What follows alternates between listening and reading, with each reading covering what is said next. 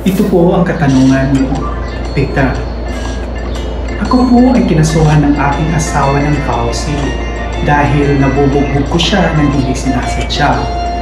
Ang kapatid ng misis ko po ang nagsampa ng kaso at hindi po siya mismo ang asawa ko. Ano po ang dapat kong gawin? Sana matulungan po niyo ako. Ang vowsy o violence against women and children ay isang krimen na pinaparusahan sa ilalim ng RA 9262 na pinamagatang an act defining violence against women and their children, providing for protection, measure for victims, prescribing penalty, therefore, and for other purpose. Sa iyong salaysay, ang krimen ito ay sinasabing nilabag ninyo dahil sa pananakit sa iyong misis. Ang pananakit sa iyong misis ay pinaparusahan sa ilalim ng Section 5A ng batas na nakasaad na Act of Violence Against Women and Their Children. The crime of violence against women and their children is committed through any of the following acts: causing physical harm to the woman or her child.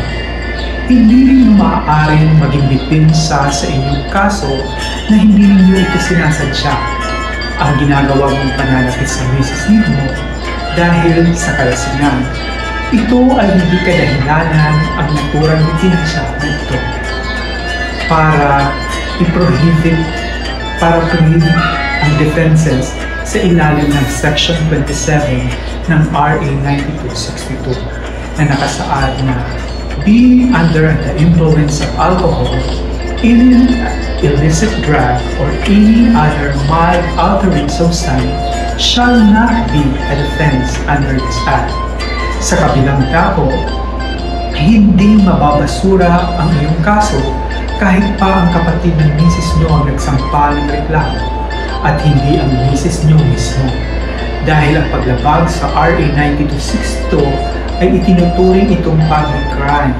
Ibig sabihin nito ay inuunsad or uusad ang investigasyon sa Office of the Provincial or City Prosecutor at ang pagdinig sa korte kahit ang biktima o ang nagsampa ng reklamo ay hindi kinakailangan na umaten o magreklamo ng personal sa kasalanan na nangyaring krimen.